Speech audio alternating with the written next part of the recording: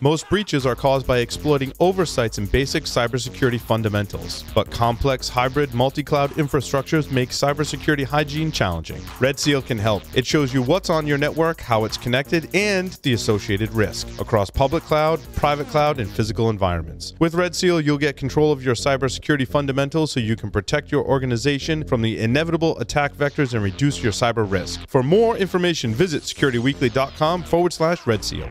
The question is simple. Have any of the systems on my network been compromised? The answer is harder than it should be. Enter AI Hunter. Active Countermeasures has automated and streamlined techniques used by the best pen testers and threat hunters in the industry to create AI Hunter, a network threat hunting solution that does the first pass of a hunt for you to identify systems that are most likely to be compromised and scores the results on a scale from 0 to 100. You can then research those systems in depth with AI Hunter. Focus your valuable time on the systems that need your expertise with AI Hunter. Sign up for a personal demo today at securityweekly.com/ACM. Welcome back to Business Security Weekly. I am your host, Matt Alderman, joined by Paul Asadorian and Jason Albuquerque.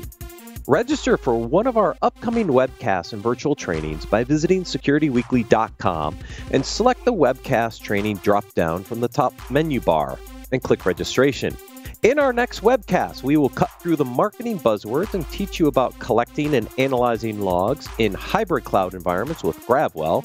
And we will also discuss building better, faster, more secure code by combining static analysis and software composition analysis with Synopsys.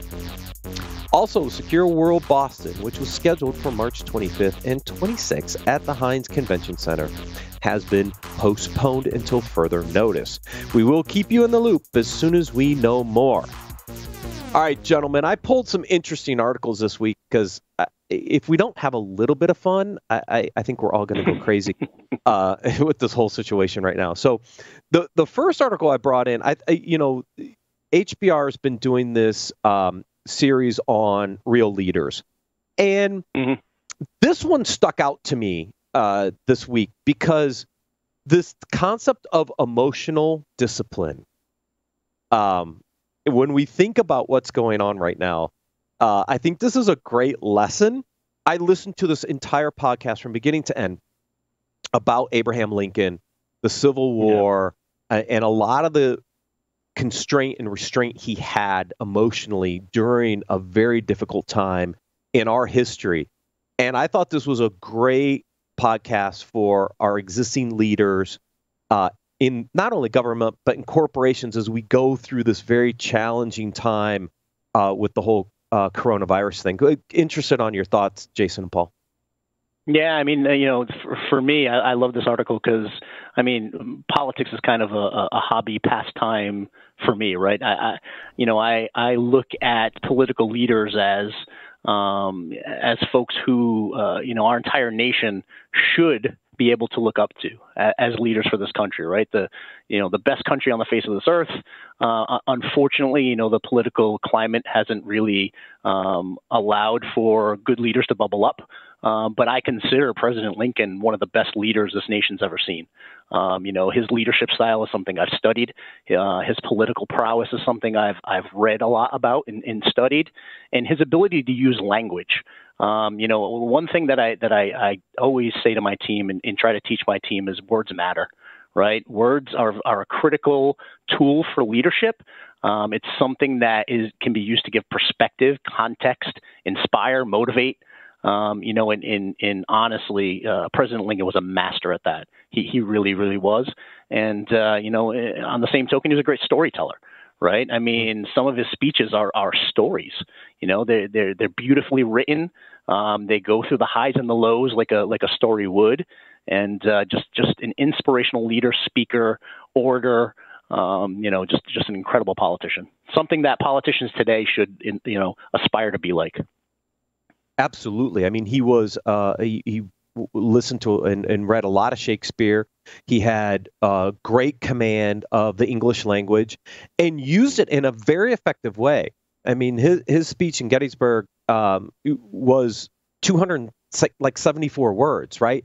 And one of the most articulate speeches anybody's ever given, probably in the history of the United States. in 274 words. He was just a master of the language in telling that story. And it was a pivotal point in not only the Civil War, but the future of our country. And I thought this was just a perfect timing.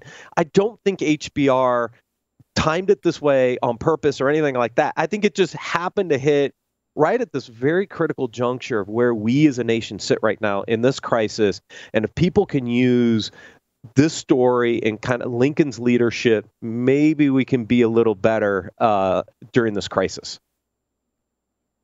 Yeah, no, I agree. And I mean, you're looking at a person in President Lincoln that had maybe a year's worth of formal education, but he taught himself so much, right? I mean, if you look at the history of Lincoln, he taught himself how to be a surveyor. He taught himself law. I mean, think about it. He was an attorney who tried thousands of cases. I can't remember the exact number off the top of my head, but 3,000, 4,000 cases. It was like 4,000. Yeah, it was like 4,000 cases. And taught himself how to be a good orator and public speaker. I mean, that's just amazing. But he was a person who had a lot of grit, a lot of resilience, right? He didn't have an easy life, right, growing up. He's someone who failed a lot. I mean, if you look at the history of President Lincoln, he failed a lot. Right. So but his personality, he was able to evolve and learn, so that's an incredible leader, someone who can evolve as a thinker, evolve as a human, evolve as a leader. That's just, something to take note of. Right. Yeah, definitely. That ties a little bit into this next article. I thought this was a really interesting read on the 6 startup disciplines for challenging times, because we're in a challenging time. We have a lot of small businesses. We have a lot of startups that potentially could struggle during the time frame. And so I thought this was a really interesting article, kind of list out some of those things to really focus on over this time. And number one, and I've been a big believer of this my entire career, transparent communication. Just be transparent. Just get to the facts. Number one. Yeah, no, agreed. I think candor is important, right? Because ultimately your staff is going to know if you're not being genuine, and your customers will ultimately know it too, right? So having that level of candor and transparency and just being open and honest just helps build that trust factor. We talk on the show a lot about trust. So something that you want to make sure you're keeping strong in the most difficult times. So being transparent just helps galvanize that trust factor. Yeah. Paul and I have been having lots of conversations over the past couple of weeks on, us, right, as a company, because, we're a small business. There's 8 of us. We've gone to some very interesting, decisions around, most of us are remote, so we can record from pretty much anywhere. We need Johnny in studio to hold down the fort. Paul pops in. We've got plenty of social distancing going on between the 2 studios, so I think we're all good. But we've been, we've kind of continued to work with our staff just to kind of here's where we are. Look, if you're uncomfortable coming in, work remote because we can support it. And we've continued to make tweaks in our communication plan to our employees, even to our sponsors. We're still recording. We can effectively record and continue to do what we do as a business remotely. We dial in guests all the time, like our previous segment, right? You're remote today, Jason. So, we can still do what we do, not only for our audience, but for our sponsors, which, it kind of ties into number 2, which is gauging your customer health. How are your customers doing during this transition? I've seen a lot of communications from various vendors, from various other businesses saying, hey, stay safe, right? We're here to support you wherever you need support. Just making sure that your customers are in good shape too. Yeah, no, absolutely. And to be honest with you, getting that level of knowledge, situational awareness, let's say, on the health of your customers does 2 things, right? It helps build that relationship, right? Because you're actually reaching out, making sure they're okay. That's really that customer focus. But it also gives you situational awareness on where they would be, let's say, for projects with your organization, right? Are your projects still going to close on time? Are they going to get pushed out? Maybe it's from an accounts receivable perspective. Do you have to make concessions about cash flow and prepare for that, right? So it gives you a lot of different context and information that you can use to properly build a strategy during this time. Yeah. Think about this, right? You brought it up. This next point says move away from annual planning to quarterly or monthly. Think about a month ago. You were laying out your entire annual plan, all the conferences you were going to hit, and now a bunch of those have been canceled, postponed, or moved. It's completely changed all of your planning. And this is happening across the board, right? And so you've got to move away from that. What am I doing the rest of the year to just go, what are we doing this next month? For us, it's like, what are we doing between now and the end of the month? And then what do we do after that, right? From a contingency planning perspective, we have to think in much shorter timeframes now. Yeah, no doubt about it, right? I mean, from our side of the house, just what we're doing as an organization, our executive team's meeting every other day at this point, right? I mean, it's something that we want to make sure we're always staying ahead of. Where we're having, and again, it's not, we're not spending 3 hours together. We're spending a half an hour together going through every single business unit, talking about challenges we may be having, information or data that we're seeing, giving situational awareness to the other departments, and really trying to help each other when we need to kind of rally around a specific initiative or a department. But, having that level of knowledge in a critical time like this, where we're constantly staying in touch with each other, communicating with each other, helping each other out, it just allows us to be more proactive, right? Because if we were only meeting monthly, this will be said and done. It could potentially be said and done, and we're not ahead of it, right? So, we really want to focus on lead and lag measures as often as we possibly can right now. Yeah, no, I agree with you. I mean, that leadership's important. That's the 6th point here on the checklist. And allowing the leaders to continue to communicate on a frequent basis and really keep everybody updated with what's going on, kind of timelines around what to expect. I think very, very important during this time of crisis. Yep. Social distancing. We said, look, Paul and Johnny are practicing it. They're in 2 opposite studios. They were on a Zoom call 10 feet apart earlier today. Separate bathrooms, different coffee makers, the whole thing. Right. But if you're stuck at home, what do you do? So, we had Vanessa Van Edwards on last year, got the list. Some of it doesn't apply to us, but I thought it was an interesting way to kind of add some levity to the situation. What are the 15 things to do so you don't go completely insane during social distancing? Yeah. I mean, honestly, look. Oh, go ahead.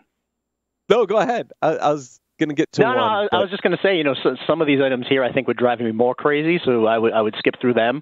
Organizing my photos and creating playlists will just aggravate me even more. So those are things I wouldn't do. How about that? Yeah, the first one I got hate to clean, so I'm not going to spring clean.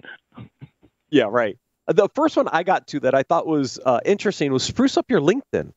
As professionals, we use LinkedIn. Paul and I use it a lot, obviously, to connect with our audience and other people.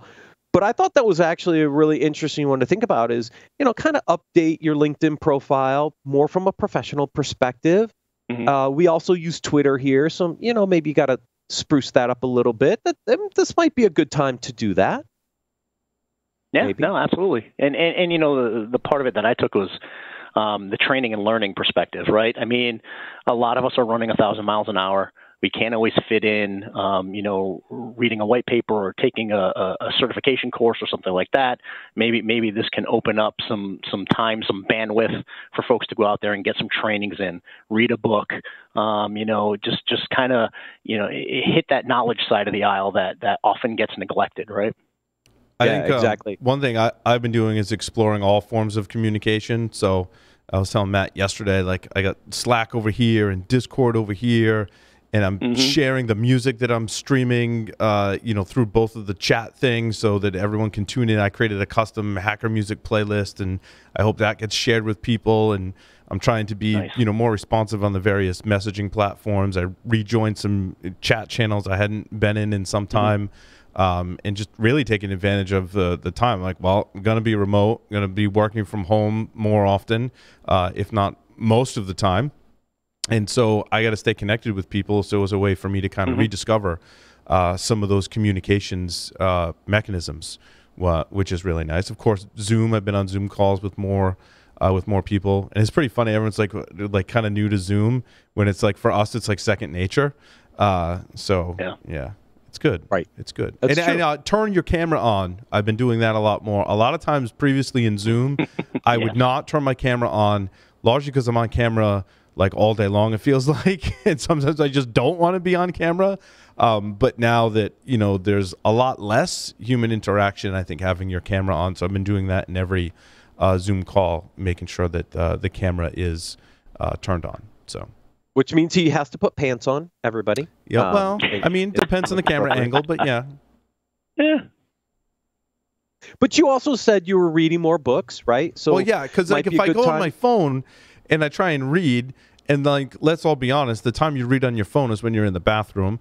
And so I'm like, I can read on my phone, but every other article, regardless of where I go, is about this latest pandemic. And now I'm not, that's fine. It is what it is. I'm not knocking that. But there are times when I'm like, I want to read about, I'm building a PC with my kids, right? I want to read my feed for that or whatever. And I can't get to those articles because it's so flooded with COVID-19. And I obviously have to read to do articles for all of our shows. And that's becoming difficult as well. So I need like a switch to like turn those articles on or off. I know there's companies out there that have AI engines that can do stuff like that. And obviously I wouldn't turn it off completely, right? Because we still need to stay informed. But let's all be honest as well. We know that it breeds anxiety and fear and when you read all of that stuff too. So you can't overload yourself with it. That's another thing I do to stay sane is I try and get enough of the news about what's going on to stay informed, but not like bury myself in it, because that just makes you depressed and anxious, in my opinion, if you do too much of it. Yeah, agreed. Yeah. So get back to paper books or hardcover books. So I bring paper books now with me into the bathroom. That's my new, because they're not talking about COVID-19, right? And I do say it's hard to find the actual research on it. I think as hackers, we're really good at that as a community of finding the truth and the scientific facts. And they are out there. And I've read, well, I'm sure most of us, right? I've read way more about epidemiology and all this stuff than we care to admit. And there are some great sources out there. Yeah, there are. And I always kind of go to the truth sites and figure out what's real and what's not real. So yes. Yeah. But now you can get overwhelmed with it. You have to validate. I mean, now more than ever, we have to validate. It makes me think about how we validate everything that we put, especially on this show and stuff, right? It has to be validated. I think that aspect of it has put it under a microscope more than ever before. Not just this virus under a microscope, right? But the truth in the articles we read and separating them also require, I think, more scrutiny. As we can see from this, one thing is that there's a lot of there's some false information, but there's other information that isn't presenting like all of the different angles to it. And it's interesting. We've done this with a lot of surveys we talk about on the show, right? We talk about the way they present the data, and we're like, it's not necessarily false, but you have to take into account these other perspectives and these other facts to kind of define how much weight that one fact is that they're promoting in this article. And there's just been a ton of that lately. Yeah. Yeah, I mean, one thing I would say that this article, didn't have that I'm trying to do is honestly disconnect a little bit and spend more time with my family. That's just a little mental health break for me. Again, running 1,000 miles an hour all the time. On Sunday, the four of us went out and decided to go find a trail and spend an hour and a half, 2 hours hiking, hanging out, talking. Right? I mean, the simple things. So that's one thing that I made sure we're starting to do a little bit more, right? Yep. The Apple Health app said I walked 7.3 miles yesterday. Nice. Because we're getting out, we're trying to spend more time with the family and exercise and stay healthy, right, during this time. And 100%, being locked 100%. up in your house is not necessarily the best thing either. So, this as long as you're out in your small group and you've got distance, I think getting outside, getting some fresh air is actually good, and spending time with the family. Absolutely. 100%. Yep. This next article I thought was good because, yes, that meeting could have been an email. We talked last week, Jason, you weren't on, but we were talking a little bit about kind of the some of the guidance for people working remotely or working at home. Meetings obviously is a part of that, but you don't need a meeting for everything. And so I think we have to balance what can be done via email and what needs an actual meeting for, especially in virtual meetings being kind of the way meetings are happening now. Yeah, no, 100%. I mean, I would take it a step further in what could be a direct message within a collaboration application versus an email too, because email is becoming such noise these days that, at some point I just feel the need, you know what, I'm not going to write a novel within an email either. I'm either going to, give you a buzz through my collaboration portal, or I'm going to ping you, and we're going to have a real conversation, right? And actually talk to each other and talk through it. So that way we're not creating 53 threads of an email that we have to scroll through by the end of this, right? So, some of it may just be give somebody a call, have a conversation. Yeah. Well, that's why Paul's got Slack, Signal, and Discord on 3 different machines. And I got 3 monitors at home, right? Here, for whatever reason, I have one because my desk is a lot smaller, actually, because it's one of those sit-stand desks. But at home, I have 3 monitors, so I can really, really spread things out. And so he can stay have connected a video conversation. To us finally. Yes. Yeah, we do that too. But those are scheduled intervals. We kind of have our regular routine for those. Outside of that, we don't. We just use lots of collaboration messaging systems to communicate. So this next article is tied into my last article. I want to talk a little bit about vendors. I mean, if we think about supply chain for a minute and the impact to the supply chain, this might be an interesting time for a lot of organizations to kind of reevaluate their vendor relationships. Because this is an interesting test. We were talking last segment a little bit about the business continuity side of what you're going through, Jason, right? And you've got obviously vendor relationships that have to be managed. I'm curious, is this something you're looking at as kind of reevaluating the relationships with some of your vendors, or things in pretty good shape for you versus maybe what some others are facing? I wouldn't say reevaluating. I would put it more toward the line of making sure we were proactive, right? So weeks ago, we were reaching out to our most critical vendors. The ones that we know, we talked about it in the earlier segment, right? I mean, making sure you can prioritize your assets based on criticality. Well, part of our assets is our partners, right? And our vendors. So, we look at them as an asset to the organization, and it's really making sure that your most critical business partners are solid from a business continuity plan. And for us, they're not transactional vendors, right? They're partners of ours.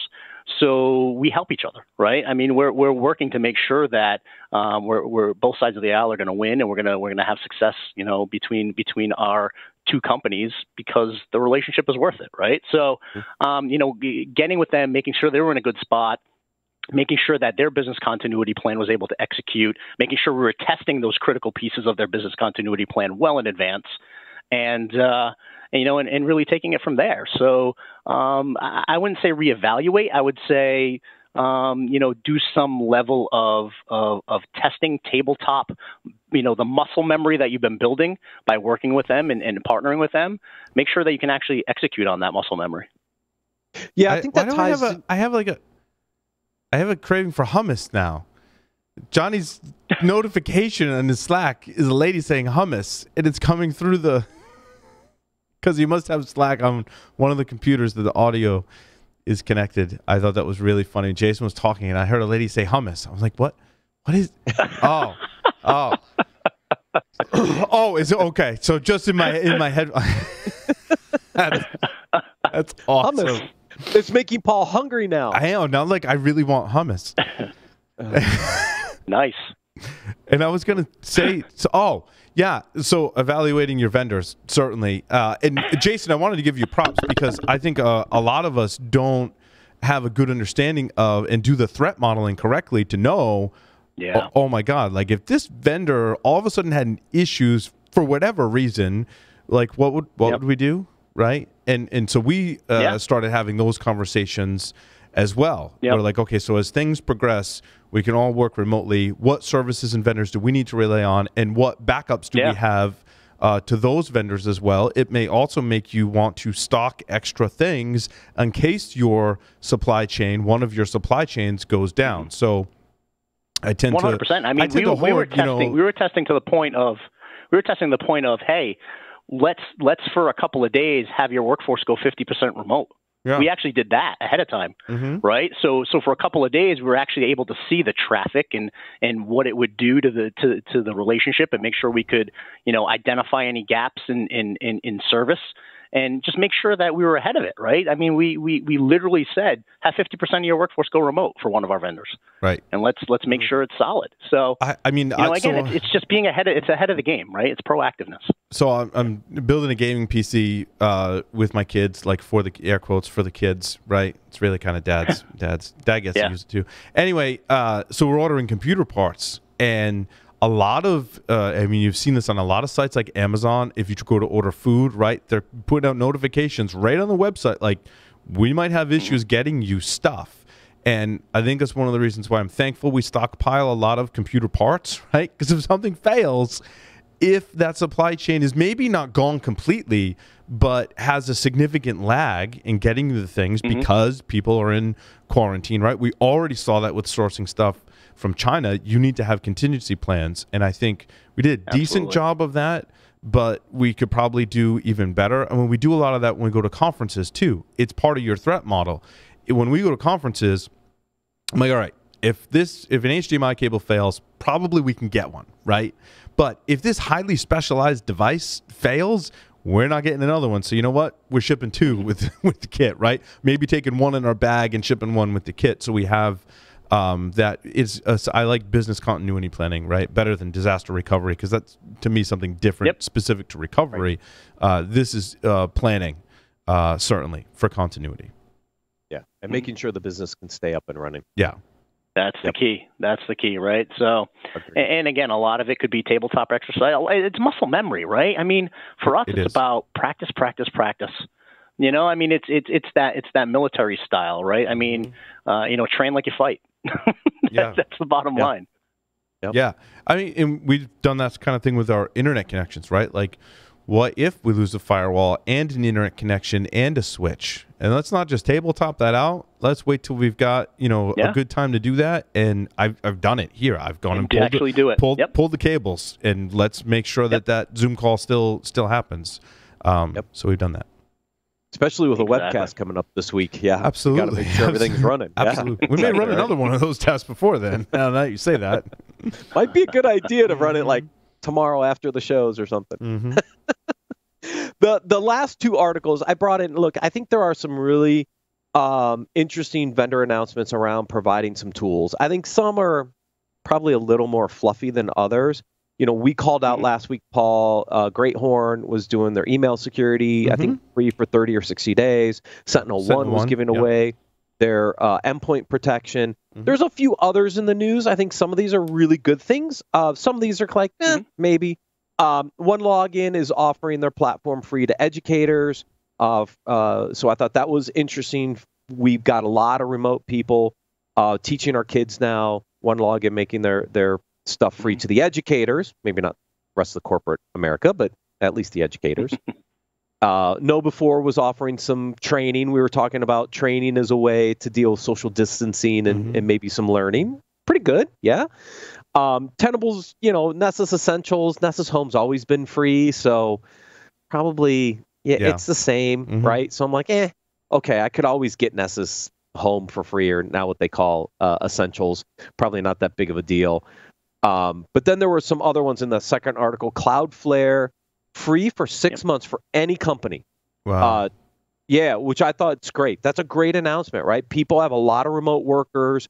They're not quite sure how they're going to deal with some of this traffic and monitoring stuff with all these remote workers. Cloudflare says, look, 6 months for free, any company. Great announcement. Yeah, really I've been impressed with a lot of business, coming out and just saying, listen, we're gonna give you the platform, give it to you for whatever, 90 days, 6 months, whatever the case may be. The companies have come out in force, so I'm proud of it, right? I mean, you have the Ciscos of the world, the Microsofts of the world. You just mentioned, a bunch of companies who came out and just said, here, we're gonna get through this. We're gonna get through it together. No strings attached. I love that we're able to rally around and just have have the private sector jump in and contribute. It's awesome to see. Yeah, absolutely. In this time of uncertainty for a lot of people, they're not quite sure how to manage all these remote workers, giving them the tools, making it free, allowing them to get through this crisis. I think that's great for the industry, but it's also a great way to build a relationship that you never had before. Absolutely. Absolutely. Gentlemen, thank you very much for joining me today. Thank you, everyone, for joining us, and we'll see you next week on Business Security Weekly.